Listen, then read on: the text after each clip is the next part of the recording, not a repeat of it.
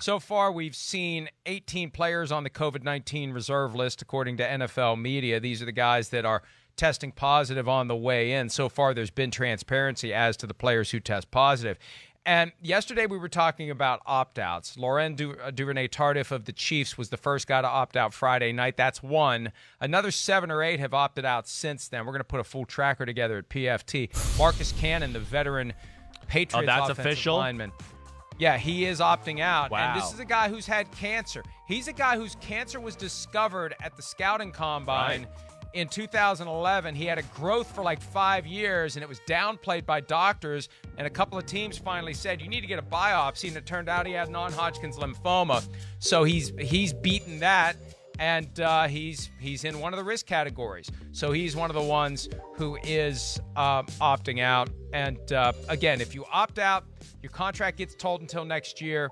If you opt out in a high-risk category, you get $350,000 in a stipend. In a non-high-risk category, you get $150,000. It's an advance on next year's salary, and if you don't make the team, you got to pay it back. Ooh. Good luck collecting, though. I was going to say, you're going to look real cool as a team asking for a guy for, money back after the, COVID-19, a bunch of billionaires asking for guys like that. That's not going to be good.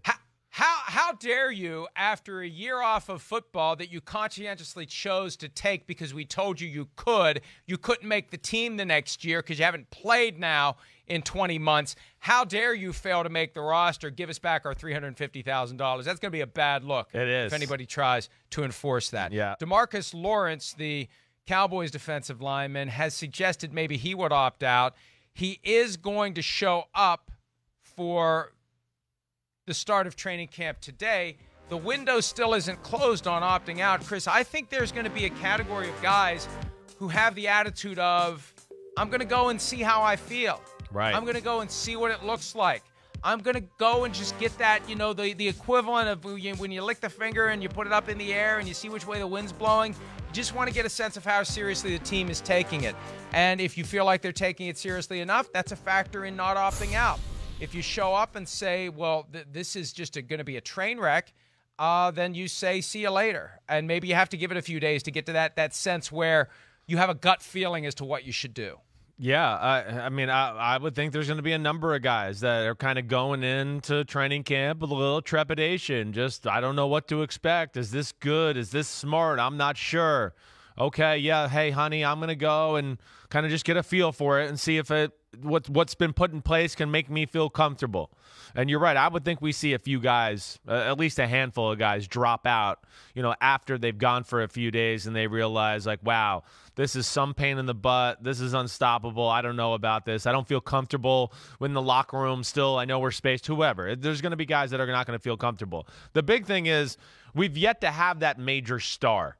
And if DeMarcus Lawrence does that, I think that's going to open some eyes. And that's a game-changing move as far as just the competitive balance of the NFL this season. Dallas, we know, they're good on paper. They're talented. They have they have an issue on their team. It's probably pass rusher. And now you're going to lose their best pass rusher?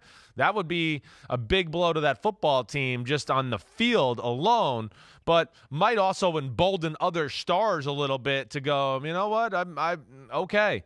His backlash wasn't that bad. I can sit out now that I feel uncomfortable. I just wonder if some guys are afraid to deal with the peer pressure as well. You got to deal with the peer pressure. Wait, I want to make money.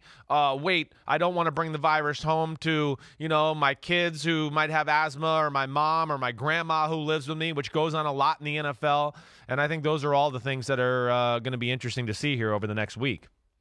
And you know what? There may be a disconnect between what players say publicly about those who choose to opt out and what they say privately among themselves or in their text message chains, because there is that bravado that goes machoism in football, definitely.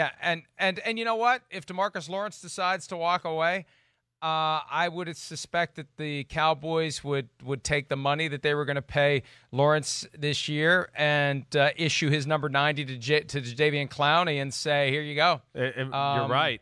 Join the team. Yeah. We got a spot for you. So we'll see if those dominoes fall, but you're right. No star player yet. Will it happen 6 days until the window on opting out closes? Hi, I'm Mike Tirico, and thanks for watching. Make sure to hit subscribe for the latest news and highlights From NBC Sports.